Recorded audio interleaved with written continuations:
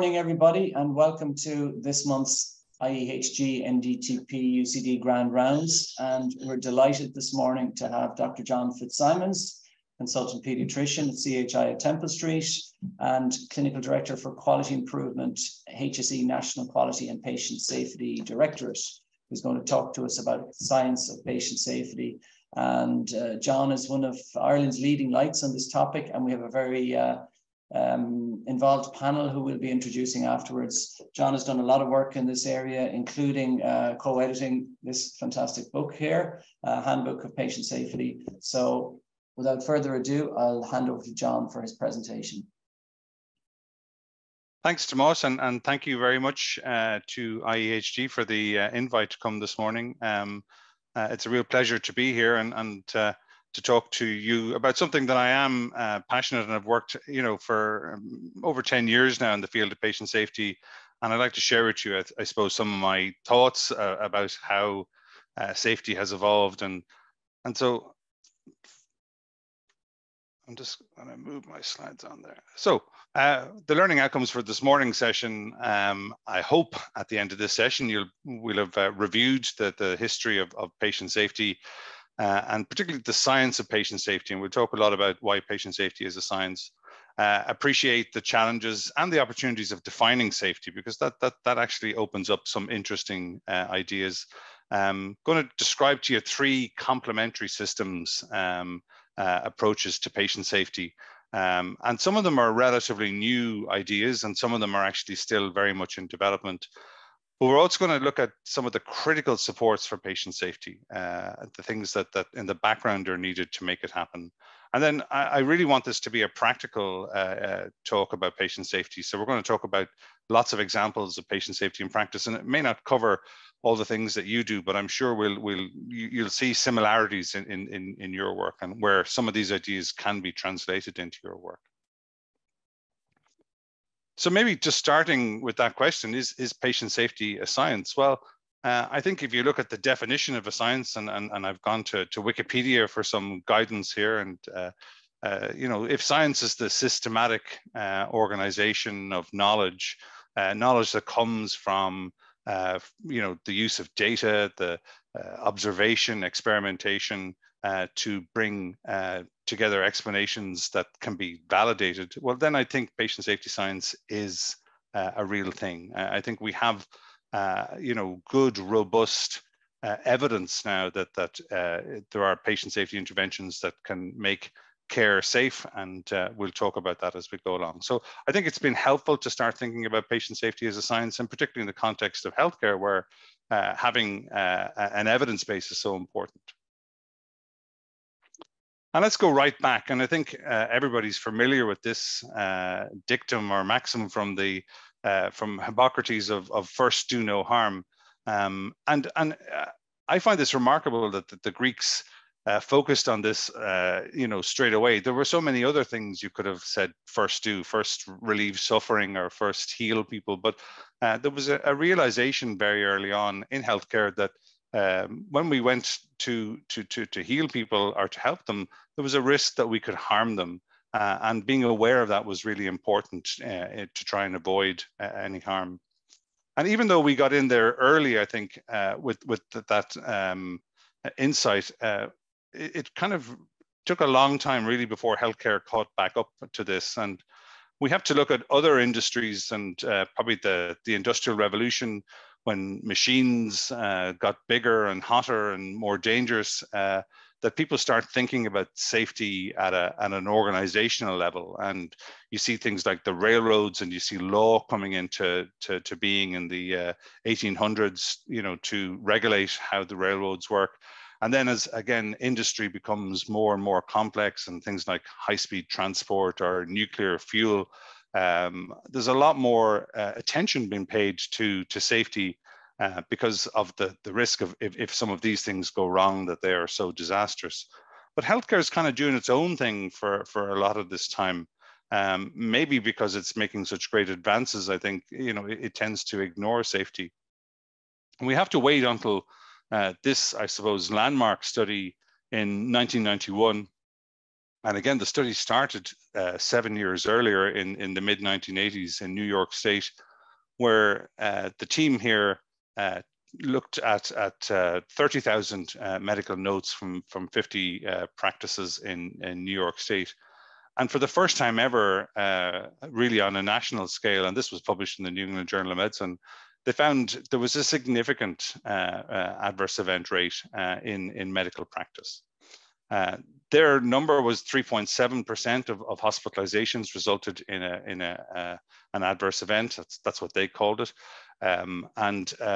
Interestingly, probably their definition of harm or adverse events was relatively high. So when people have replicated this study, they've found higher levels. But even at that 3.7%, this certainly generated a lot of interest, and estimates from this study came up with this number in the US at the time of the possibility that there was 100,000 deaths annually happening in the US that were attributable to patient safety events. And so that really kind of galvanized people to do something about this. And these two landmark, they're both books, but they were kind of published as reports from the Institute of Medicine in the US, To Err is Human, and then 2 years later, Crossing the Quality Chasm.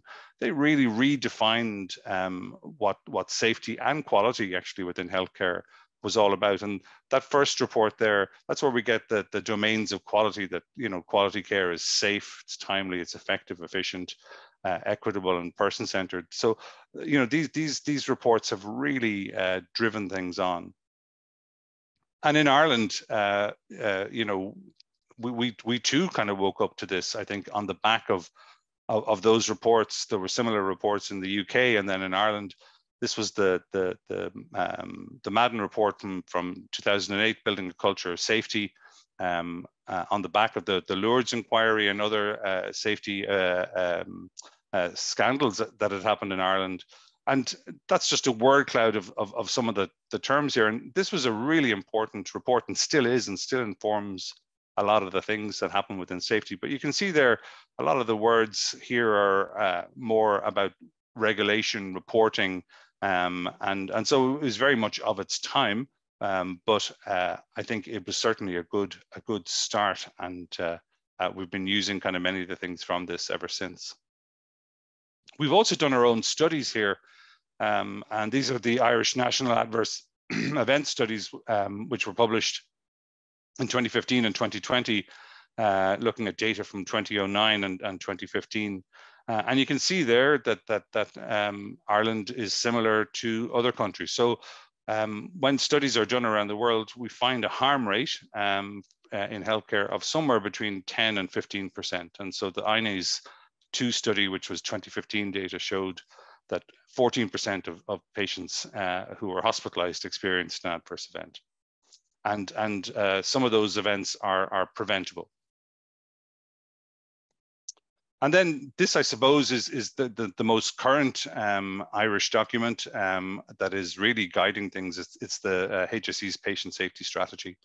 And this has 6 commitments, and the first 2 are about empowering and engaging patients and staff to improve patient safety.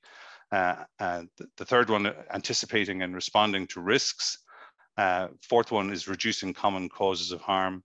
The 5th is using information, and finally, leadership and governance. So they're all critical features that lead to patient safety. And I just want to zoom in on one of those, the 4th commitment there, reducing common causes of harm. And you can recognize many of those harm areas from where you work, because they are different right across the health service. But at the heart of it, patient safety in many ways is about reducing harm. And maybe this is a good place to ask that question. So what is patient safety? Well, this is the definition that comes from Charles Vincent, who's a researcher in this area, and has probably been one of the people who's contributed most to the field, I'd say, in the last 40 years. And Charles Vincent just describes it as being the avoidance, prevention, and amelioration of adverse events or injuries, and we call that harm, stemming from the process of healthcare. And in one sense, that is certainly the goal of patient safety. But in one sense, it's a definition that's not about safety. It's actually about the lack or the absence of safety. So harm is what happens when we don't have safety. The word safe literally means, it comes from the old French sauf, which means to be without, so to be without harm. And other people, especially from other industries, have asked, maybe, this definition of safety is a little narrow. And so Eric Hollnagel, who again is another researcher in safety, not just in healthcare, he likes to define safety as being the ability to succeed under varying conditions. So in this, he's really defining safety, but what it is that we do, and the consequence of that is that we avoid harm. And there's some merit in using both definitions here. I think we can't avoid the need to look at harm, but there's something to be learned when we think about, the practice of safety. And I think one thing at this stage that's absolutely clear, and perhaps it took a long while for healthcare to take this on board, and it certainly has come from other industries, and that's the fact that safety is a systems property. We've taken some time to move away from the fact that when things go wrong, it's not about a bad actor, at least, in only the rarest of times. It's usually the result of system problems. And we've been able to kind of build that into more advanced models. And so this, in terms of our three approaches to safety, is the first. It's the idea that if we find and fix failure, if we can learn from the things that went wrong, that we can prevent harm.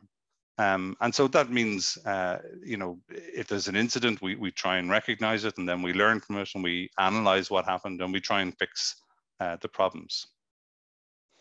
And so this is, again, from Charles Vincent. This is the organizational accident model. Many people may have seen this before as what was called the London Protocol, which was used for incident investigation. So, harm is there. It's often very obvious, but you need to go further upstream through the defenses and barriers, what James Reason called the Swiss cheese effect. So these are the things that, unfortunately, the harm event gets through. Then looking at things like errors and violations and unsafe acts, but recognizing that, there's usually further kind of contributory factors upstream. So environmental factors, staff, team, task factors, and even beyond that, again, there's organizational factors, and even you could say beyond that, again, political or social factors. And so upstream, we have these idea of latent failures, and they can be hard to see. And we can often focus maybe a little bit too much on the active failures. And so, one of the problems with looking at active failures is this idea that we spend a lot of time, in spaces that are violating the rules that we make. So if we're going to, look at the violations of rules, that's a very complex thing to look at, because if you take this example from Renee M. Alberti, who talks about driving here. So most of us drive 50 kilometers an hour when that's what the speed sign says. But, that's often something that is something that we interpret depending on life pressures, whether we believe that's an appropriate 50-kilometer sign, whether it's busy on the road, whether it's nighttime, daytime, lots of things that might change that. And for many of us, we spend a lot of time in what Alberti calls the illegal normal space. And this is where we often operate because we have to, because we're busy, because if we adhered to all the rules, we'd never get to do all the things that we need to do. And often the move from this legal space into the illegal normal space can be gradual, as an American psychologist called Diane Vaughan described it as the normalization of deviance, where you can accidentally move from being in the wrong or the right place to the wrong place. So when you look back and you try and interpret what's gone wrong, violation is a difficult thing. So, did someone break a rule or deviate from a guideline? Well, that may be because they had to. And so I think, examples of this are the HSE Incident Management Framework, which is really there to help see the whole system. And it's a really good document, and I think is informed by lots of the newer ideas in patient safety as well. And even to take that another step forward, this is from the UK. This is the Health Safety Investigation Branch. And even that that wording, investigation branch, that's been taken from aviation transport, where when air accidents happen, it's the air accident investigation branch goes out. But they are people who are highly skilled and a multidisciplinary team from aviation, from psychology, human factors, people that can interpret what's gone wrong and really try and pull the lessons out. So learning from failure, is something that we're still advancing. But a lot of this is about focusing on this left side of the curve here. Should we only learn when things go wrong? And this is the idea of safety being different than just the absence of harm. And one of the concepts that's been put forward is that of safety too, which is learning from why things go right. And that's equally important, but it can be a little harder to see. And so again, this is another approach that needs to be factored into our model. So understanding risk, managing it, and reliability, so that there are certain things that we do every day that we need to understand and pay attention to them, because they are actually the roots of safety. And a lot of these ideas have come from what we call high reliability organizations.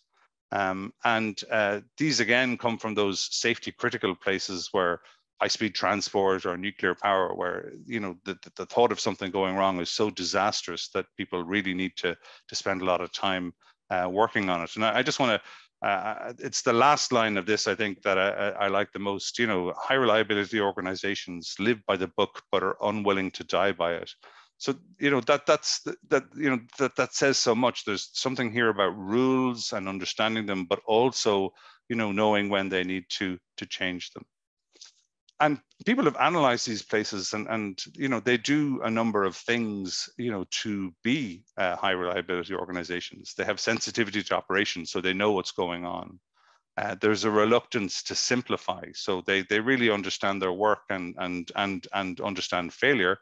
And they can, really kind of pull out deep lessons from that. There's a deference to expertise, so that when they train people, they trust people to do the right job. And finally, there's a resilience that is embedded within the organization, not just in individuals, but across the system and in the team. And so again, Charles Vincent, about 10 years ago now, proposed the framework for measuring and monitoring patient safety, and he took some of these ideas. So up the top there, you've got past harm, so that's still, it's still important to learn from what goes wrong. But he took some of those high reliability ideas and he put them into practice. So, are our clinical systems and processes reliable? So, the things that we do every day that keep patients safe. So simple things, hand hygiene, communication, and I'll show you some more of those in a moment. Sensitivity to operations. Do we know what's going on today? Do we know where the risks are within our care systems in our hospitals? Do we know where we need to divert most attention to? And then when we do, can we anticipate and prepare and mitigate any risks that are there and deal with them? And then finally, can we bring all that together? And this was at the same time as that model came out, so did this. And I don't want to burden you with too many models, but I just want to show that the key thing here are these two outside arcs. So the learning system there, which is, how do we learn in order to be safe? So again, that's back to the science of patient safety. And then culture, the absolute importance of culture here. And then where those two overlap is in leadership. And that's why it's so important, I think, that we have leadership for patient safety interprofessionally and throughout our organizations. So just, a long list of safety critical practices, and you could probably add many more when you think about it. What are the things that you do every day that lead to patient safety? So, spending time focusing on those, ensuring that they happen reliably, that's actually a really good investment in time, because if we do these things right, then we don't have to learn from the failure.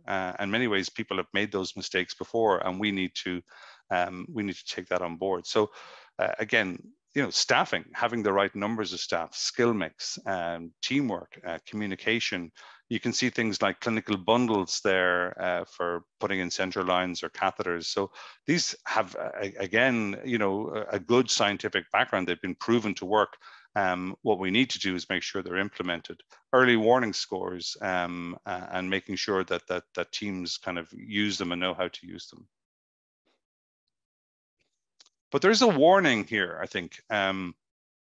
This is a great example of, where people had clearly, figured out what was important. And this is from Peter Pronovost in the mid 2000s. And they had developed a bundle of care for the ICU to reduce central line infections. And it was very clear there was 5 or 6 things that you had to do reliably.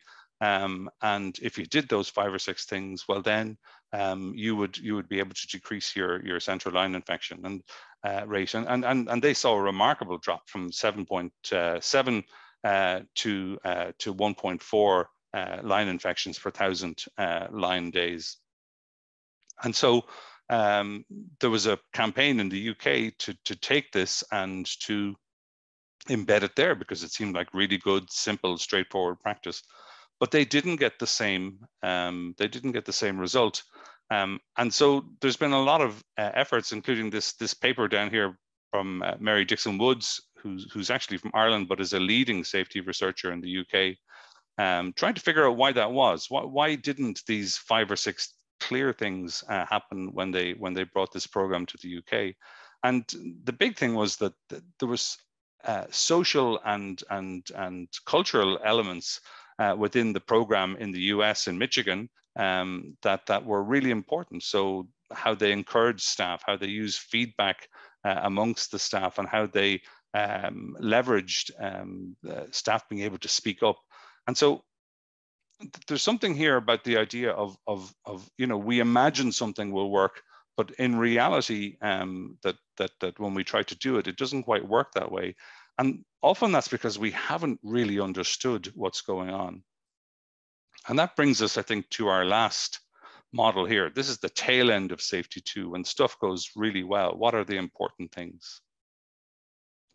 And this is the last feature of our model. So promoting success. And again, none of these systems approaches to safety can work on their own. We need to do them all together, and they all benefit from each other. But this last one here is about understanding why things go right. Why is work successful? Why is 95% of the care that we do every day successful and delivered without harm? And there's lots and lots of different models for this now.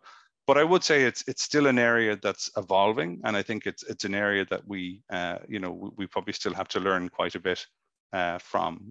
There are some nice examples. I'm just going to.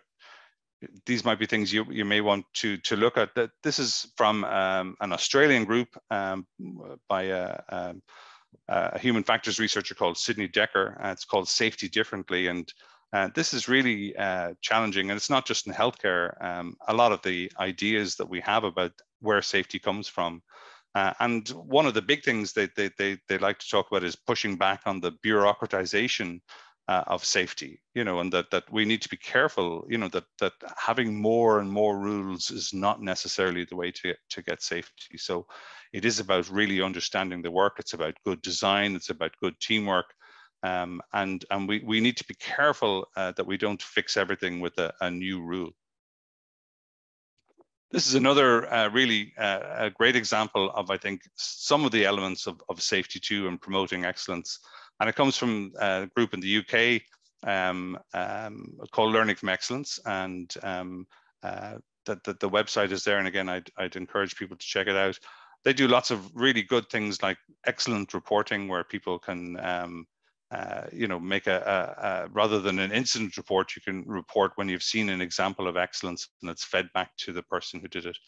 And they use lots of tools like appreciative inquiry and positive psychology for learning. And this praise is a lovely example. It was an antibiotic stewardship project that was only done through positive feedback, and they managed to improve prescribing and reduce levels of antimicrobial resistance through positive feedback only. So, you know, it's a really interesting approach, and I think it's something that it certainly helps to complement other approaches that we take.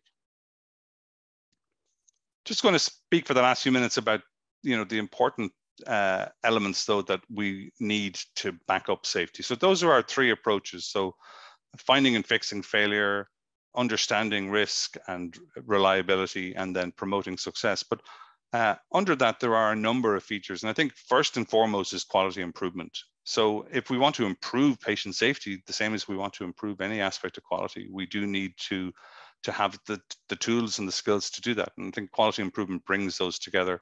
This is the HSE framework for quality. You'll find it easily on the websites. But, you know, it brings all those important things, you know, leadership, persons and families, staff engagement, improvement methodology, and there's a whole branch of improvement methodology around reliability, you know, and ensuring that the critical processes happen, underpinned by measurement for quality, and then finally governance, and then a model of improving care. So that no matter what we want to improve, we have to do it through iterative small steps, learning all the time as we go. So quality improvement, I think, is critical for improving patient safety. The other, I just want to touch on this now, is the whole area of human factors. And again, this is back to the scientific basis of safety. And I think there are some great resources out there. This comes from Paul O'Connor and Angelo D. in Galway now. It's a guide to an introduction to human factors for healthcare workers. And this is really a fantastic, it's a free book, free to download. And it is about the application of human factors in healthcare. And human factors is really, really important, you know, as a rigorous way of understanding our work and improving it across so many areas, whether that's environmental design, the design of the work itself, teamwork, simulation. All of these things, I think, are enhanced by bringing the lens of human factors.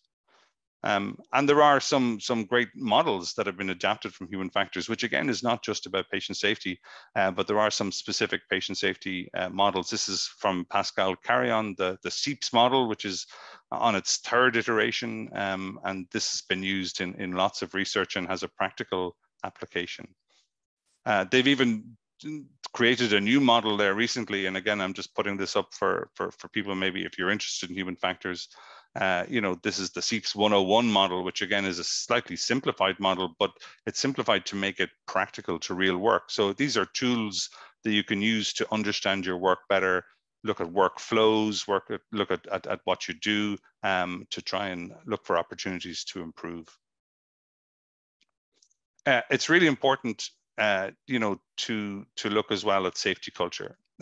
In all of safety work, culture is probably the underpinning feature, and this comes from the Berwick review, which was done in the light of the Mid-Staffordshire scandal in the UK, and John Berwick from the IEHG wrote a report that sits alongside the Francis report, which was kind of focused very much on the regulatory aspects of Mid-Staffordshire.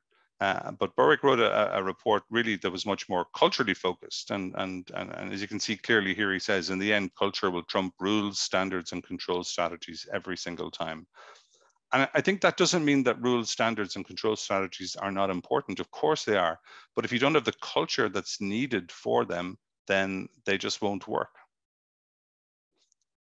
And one particular aspect of culture, and something we may come back to talk about, is just culture, which is that idea that the right thing happens when things go wrong.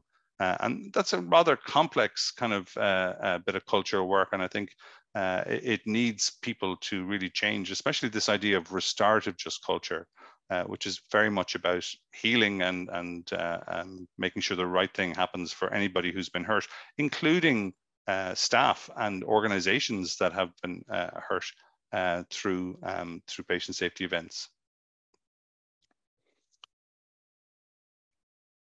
Google did a big study in the mid 2010s, looking at what it is to create perfect teams, and they came up with, slightly surprisingly, I think, with this concept of psychological safety.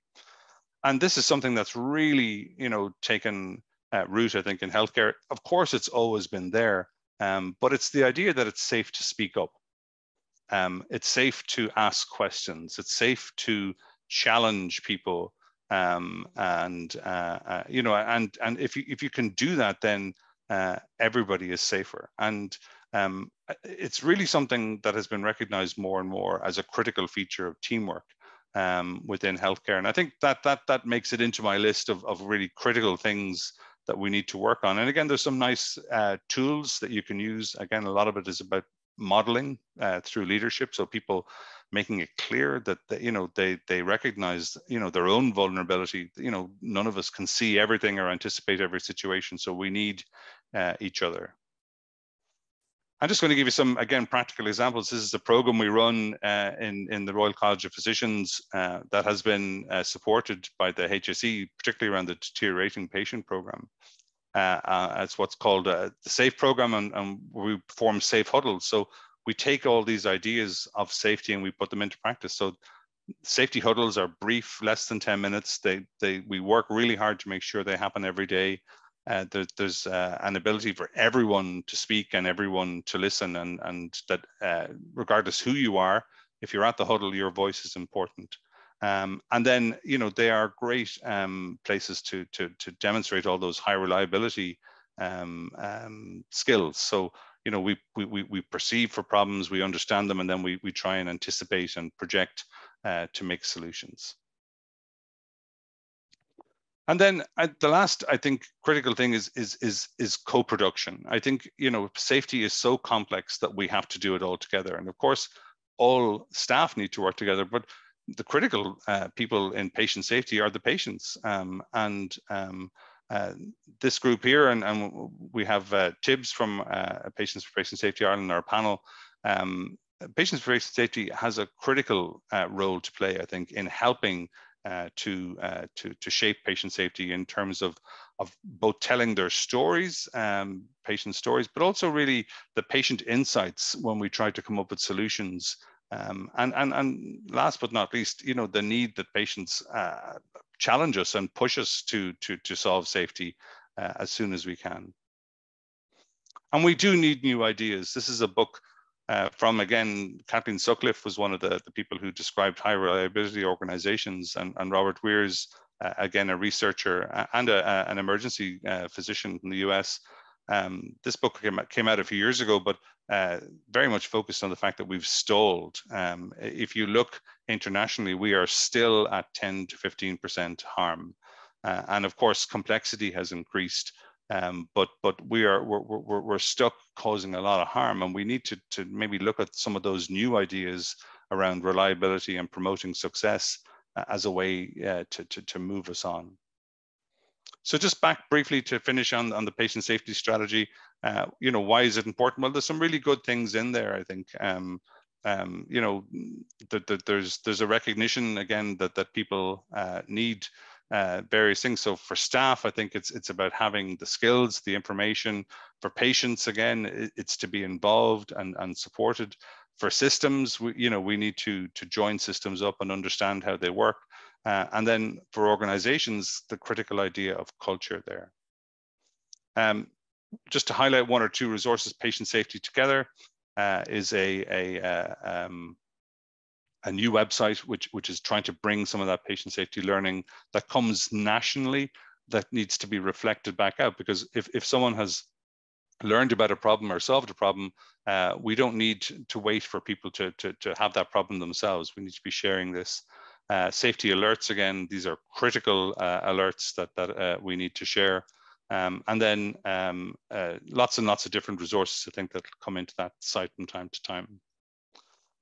Again, just to highlight the offerings, where do you go to learn more about quality and patient safety? This is the prospectus that comes from the Quality and Patient Safety Education group within the QPST. And again, I would just say, just have a look at it, find stuff that you're interested. There's a whole range from individual learning up to team learning. And you'd be surprised what's available. A lot of it's available online, some of it's available in person, and it's all for free. And then finally, just Tomás mentioned the book earlier, just and again, you know, John Brennan and Peter Lachman, who are both working in Ireland, the other editors on this book with me, and some folks from the UK. But this is very much a book about safety practice, and I certainly would encourage people to find a copy and use it. So just finally, you know, where are we? Well, this is the WHO Global Patient Safety Action Plan. I think we're very much in keeping with that, and the patient safety strategy fits in there. And I think the other word I want you to just focus on here is science. So, you know, within the mission there, you know, that policies, strategies, and actions based on science, scientific expertise, and patient experience. So, you know, patient safety is a science, and it's recognized by that. And I think you'll find many of the things there are reflected in the Irish models. So seeing patient safety as a science helps. I think it helps to develop interventions, and it helps with implementation and improvement. Taking a scientific approach to those is really important. It's more about, it's more than about preventing and learning from harm. I think that's an important thing. That's the thing we need to focus on ultimately, but safety is more than that. Recognizing those systems approaches, those 3 systems approaches, and then looking at those kind of aspects that apply to everybody, that's really important. And then what's specific to our specialties. So I think some of this everybody needs to do. And then finally, you know, just be aware of all those resources within the patient safety strategy. And there are some really good free resources out there. So thank you. Thank you, John. Fascinating talk. There's, I have a comment to make about every single slide, but we don't. You don't want to listen to me for the rest of the morning. But yeah, so many points. Your driving analogy slide. Unfortunately, I feel like we're operating in the illegally illegal zone a lot at the time in the emergency department. And certainly glad you highlighted things like staffing, because nursing staffing and medical staff are huge issues for us all in terms of patient safety. And I think we're kind of a long way behind the US, but thanks to people like you, we're starting to talk about this more and develop sort of M&M meetings and that kind of thing. I would encourage people to enter into the chat, the quick Q&A box. You mentioned mid-staffs there. We have Alan Bowen on the line who was involved afterwards in trying to correct a lot of the issues there. I'm sure he would have lots of comments. We have one of the other things that occurs to me is that we need to be multidisciplinary, interdisciplinary, and in that spirit, we have a great panel here, people from different disciplines, because the answer, we can't solve everything on our own, as hard as we try. So I'm just going to introduce the panel, and then we'll kind of open it for questions and discussion, and certainly use the Q&A box and the chat box. So. First up, we have Dr. Brian McCloskey, McCloskey, Director of Patient Safety and Quality Improvement in the College of Anaesthesiologists of Ireland. And Brian is an ICU and anaesthetist in Belfast in the Royal. We have Lorraine Schwanberg, Assistant National Director for Incident Management within the HSE. We have Dr. Marie Ward, Health Systems Researcher in St. James's, and Adjunct Assistant Professor at the Centre for Innovative Human Systems there. And Tibbs Pereira, patient safety advocate with Patients for Patient Safety Ireland, and certainly involving patients, I think, is crucial. We've done a lot of work in VTE, venous thromboembolism, to try and improve care in that area. We work very closely with Thrombosis Ireland with Anne-Marie, who's a patient advocate. So delighted to have all these people on board. Tim, you have some? Yeah, any questions, please use the chat box Q&A. But in the meantime, John, I was going to ask and involve the panel as well at the same time, but time management kind of strikes me. We're all busy and we've got lots of demands, and you're going to be a brilliant clinician, a teacher, a researcher, an advocate, etc. And then you've got bureaucracy and paperwork increasingly, and theoretically electronic patient record may make that all better, although there's a debate about that, isn't there? So does that come in? I mean, in a lot of these books you refer to in papers and is addressed actually, because you've got to prioritize. I mean, how do you manage this? I mean, you know, there's an increasing number of rules and bureaucracy. Are we just going to be chewed up doing paperwork? Will it actually make a difference to the patient and patient safety? Yeah, it's a great question, Tim. And I think it's one, we were at a meeting yesterday with the Department of Health, and this question came up repeatedly. And I think there's no one answer to that. I think again, disciplines, and there's others on the panel, Marie may want to speak, disciplines like human factors can really help us look at our work a little differently, to design it to be safer. I think, that's critical. Of course, that does take time, but it's an investment that ultimately will return time. I think, there's a lot of things that we do every day anyway, like communication, like safety briefings that are really part of our operational work, that I think we can introduce some of these safety ideas. And I think the safe huddle is a good example of that, where culture and some of these kind of aspects, things like psychological safety, those are things that we can teach people through everyday work. We don't necessarily need to spend a whole lot of time outside of that. Now, alongside that, there does need to be time, like we're doing this morning, for formally giving people some of the skills in quality and patient safety. And there's no easy answer to that. But I think, the other side of that is, can we afford not to do this? Can we afford, if patient safety is a priority, then priority is often what drives, what happens to time. Question to that might come back, and I might come to Dr. Ward as well, but question here is, as CHI EHR is built, how do you see it supporting the development of a learning health culture? So theoretically, it might be more time efficient, but that depends how it would be. Any thoughts on that? And actually the panel, by all means, please chip in. Yeah, can I just make... Marie. Oh, sorry, John. Just 2 points, I suppose. Just safety is a property of the system, and that's whether the system is working well or it's not working well. So I think we have to understand that whole system. And Tim, what you mentioned is one aspect of that, all the paperwork, the bureaucracy. What's coming up in the chat is another aspect of that, communication and how we communicate. Healthcare is the most complex system in the world. And we all know that, I suppose.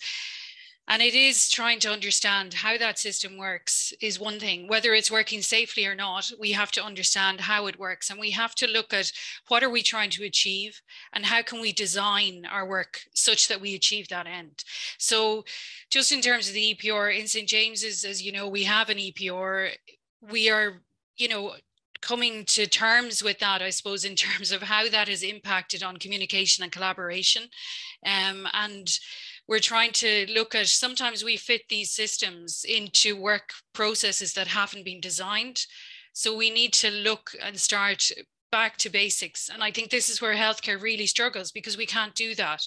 We can't hit reboot, So just in terms of trying to design systems, we have to look at the complexity and then try and understand, okay, where do we put our energy in? We're constantly patching up bad systems. So if our ward rounds don't work, we introduce huddles. So it's trying to start questioning, okay, do we need ward rounds? How, are they working for patients? How does the EPR work to coordinate and communicate and help staff collaborate? So we're finding in James's that the medical staff are using the EPR, recording their notes, nursing staff are using it, recording their notes, HSEPs are using it, recording their notes, but it has actually negatively impacted on face-to-face communication. So unless we design the ideal work we want to do, and then, put these processes and systems and supports in place to support that, we'll constantly be patching up bad systems. Up with that then, but does that mean that you get the EHA drives the change, or is it actually the EHA should be modeled to fit systems that are already in place? I get good systems. Yeah, good systems. Yeah. It's infinite possible, but we have some good systems in place. So the EHRs to complement that potentially and support it. But sometimes the EHRs can be quite rigid, and then hence it will force change in a system that's not ideal. And that's one of the complaints sometimes you've seen, certainly over the years within the States, that patients were complaining that the doctor is sitting at the computer all day filling out forms and doesn't have good eye contact. So there's a challenge in both directions there, isn't there? Absolutely. Absolutely. Yeah, I wonder if could we bring in Brian? You've obviously got a title within the College of Anaesthetists, and how you tackle these issues of improving patient safety and working it into, I suppose, the working week. Well, in terms of the college, we've got a very clear strategy about how we want to improve patient safety, and that's about improving the understanding of patient safety science, making it core to the curriculum for anesthesiologists. And I would, for those of you who have a training role in healthcare, right across healthcare, I would recommend that you look at the WHO patient safety syllabus, which is 280 pages, but actually it's 280 pages of really sensible, easily read information. And so we're basing our understanding, our curriculum, and we have a program teaching the fundamentals of patient safety and quality improvement. And then at a second level, we want to get our young doctors and nurses and pharmacists involved in improving quality through a participative program of quality improvement. And again, you do have to invest time, energy, and indeed money into quality improvement training. And then at the third level, we want to develop a leadership program. So having fellows in patient safety and quality improvement. So it's very much having that everyone has an understanding, everyone in healthcare, and indeed patients and carers and families we're all on the same level of having that understanding of the fundamentals of patient safety. And for me, just for very finally, it's about keeping it simple, stupid. So it's about having safe systems, but having a safe culture. And that element of a safe culture will always beat, if you have a bad culture, it'll beat a good system any day of the week.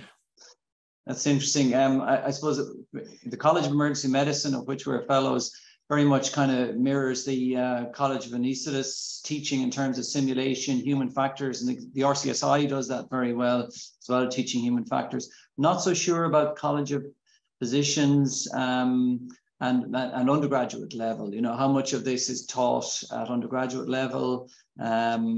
Is it part of the curriculum? Something I don't really have that much insight into. It's been a long time since I was a medical student. And then it's trying to marry. So QIP, Quality Improvement Program, is mandatory for completion of specialist training in emergency medicine. Probably should be looked at in other disciplines as well. And then there's the issue of, well, yes, we have all this theory, but when we're faced with a chaotic department and we're down staff, how we marry that with the sort of the real world. And that's where we need to, I suppose, interact with HSE more and Department of Health to try and address these issues. Lorraine, I don't know if you have any comments to make on what's been said so far. Yeah, I mean, I actually have a question to you. So I think the area of using simulation training is very interesting, and we feel like clinicians learn from that. I mean, do you bring any kind of learning from incidents or patient safety into your simulation training scenarios?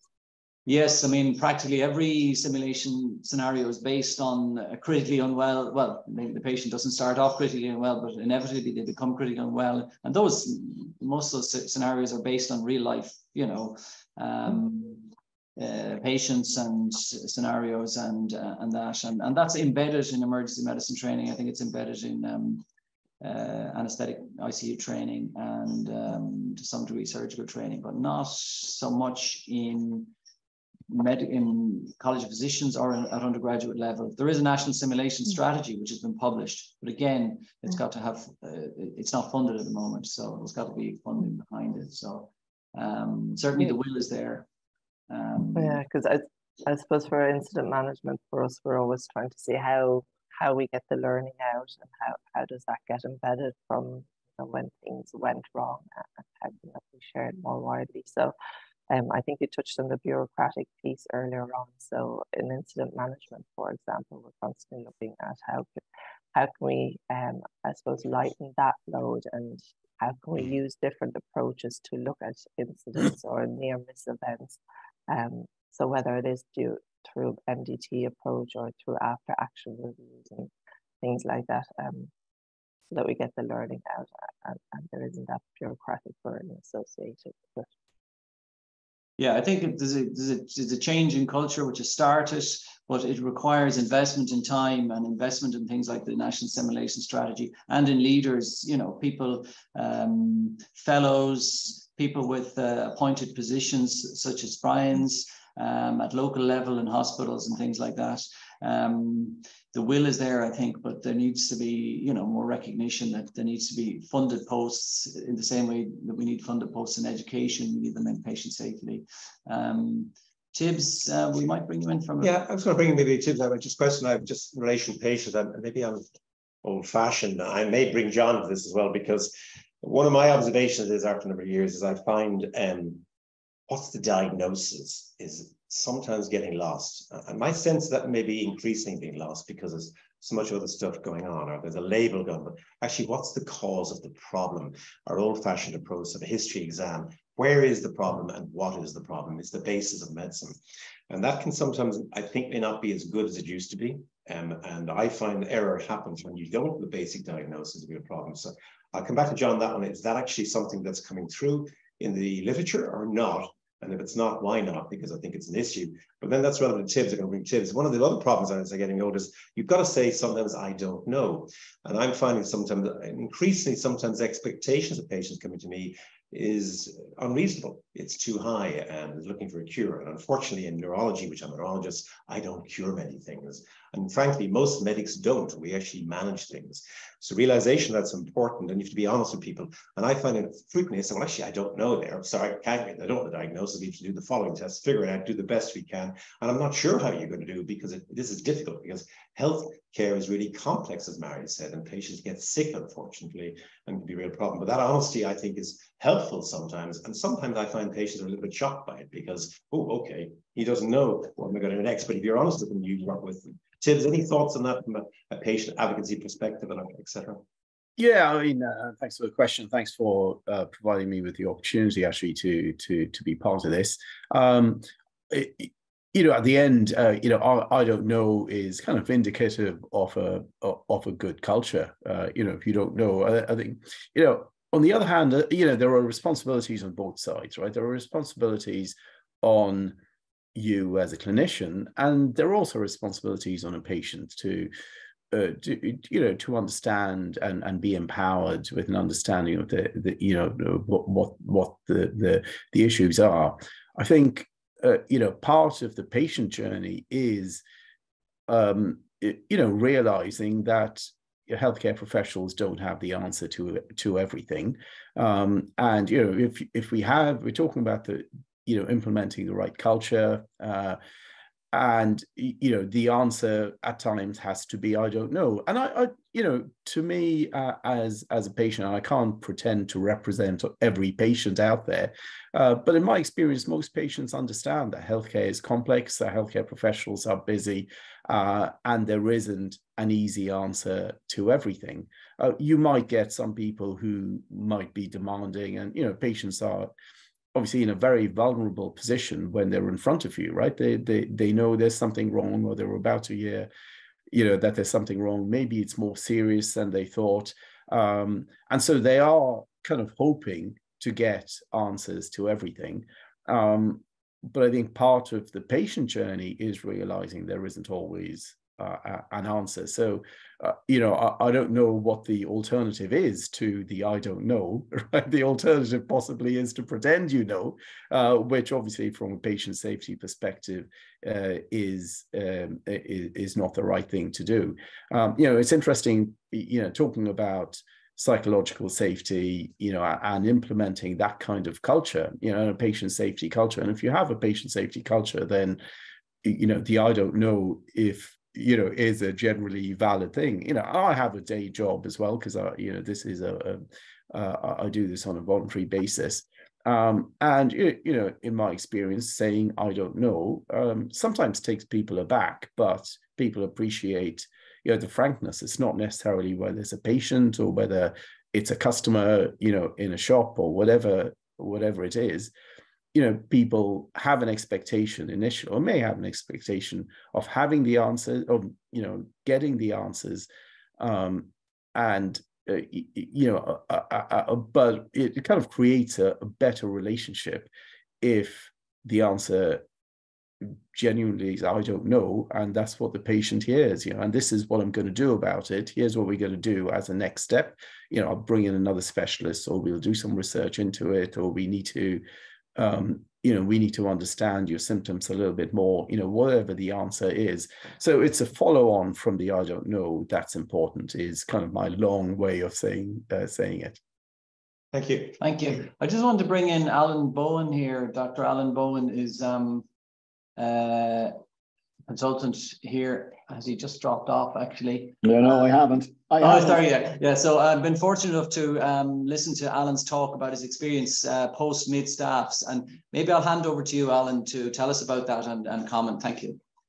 Thanks, Tomás. Can you all hear me, or can you hear me? Yes. Yeah. No, a very good talk. Thanks very much. I have to agree with my experience in Stafford. The organizational culture, and in particular the organizational resistance, is crucial to actually getting anything done in any organization. And I found that, you know, coupled with the power flow, and that extended from the Secretary of State for Health all the way down, can sometimes make it very, very difficult to change anything. Obviously, patient factors, staff factors I found to be crucial, particularly in relation to risk assessment and to adequate training. And then the communication then was the other thing. And interestingly, Francis gave a great shout out to the medical students, because they were the ones who persistently noted that the care was failing. And they, you know, were reporting it back to the university, and then they went back to the hospital, and it didn't seem to complete the full loop. So communication again was crucial there. But obviously Stafford was an extreme example, I think, because of that it was a total systemic failure of a hospital, and you know, for 6 years to try and put that right is incredibly difficult. But a lot of the techniques and a lot of the things you've seen certainly will feed into, as I've seen in the talk, into improvement in patient care. So yeah, I completely agree, but I think the organizational culture is crucial. Thanks, Alan. We must get your talk up on our website, actually. Just another couple of comments and questions. Una H, I agree with Tibbs. There's low tolerance for not knowing, and expectations throughout the system is challenged when living with imperfection.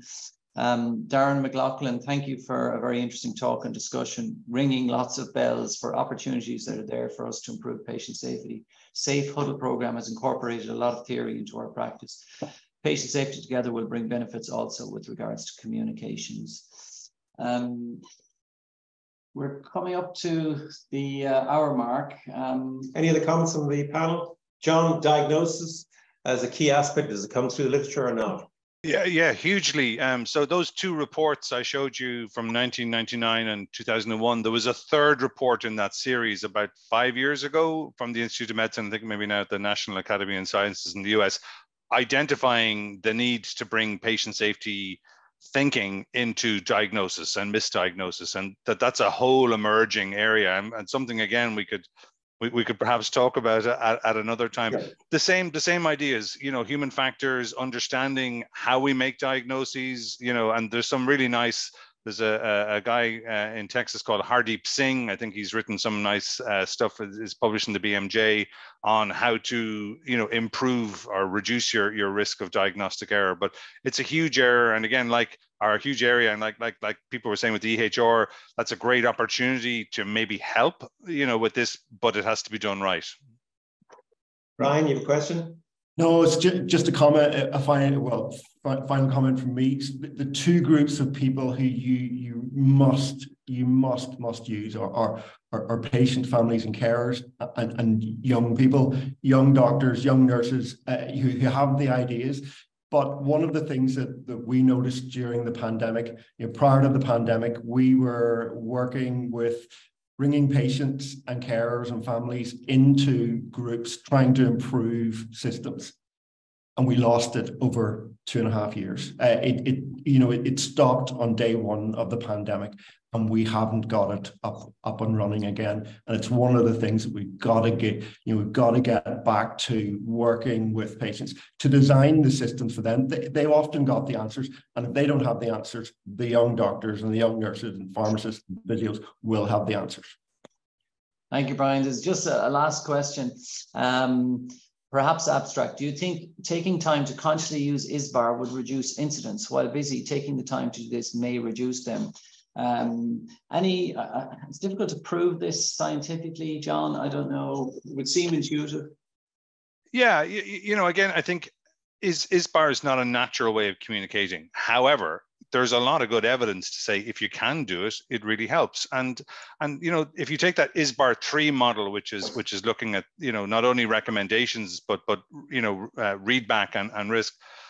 You know, those are things when I do it with our trainees, you know, what we all do together is we collectively think, what's the risk here, you know, for this patient? Maybe it only takes, you know, a few seconds kind of to highlight that. And I think you can use any of these tools, I think, to model good behavior. So the route to culture is through practice of good safety practices, you know, and I think it's often with culture, it's how you do it, you know, as much as what you do. And I think ISBAR is a great tool. I think it takes a little bit of time to embed it.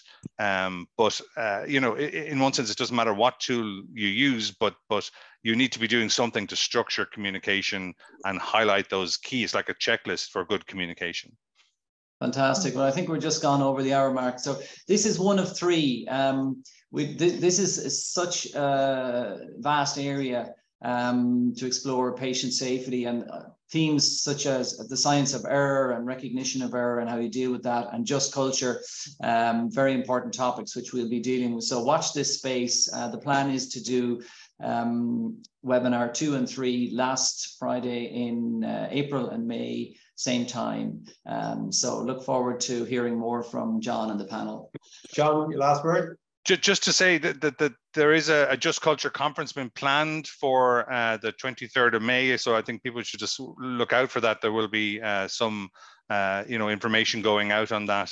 So specifically looking at the importance of Just Culture in patient safety. And I think that's a really important area. Thank you. Great talk. Thanks, panel, and thanks for the attendees. And thank you. And the recording will go up on the UCD Health Affairs and Matter Postgrad website for everybody to watch. Thank you very much. Thank you. Thank you very much. Thank you. Have a good day. Thank you.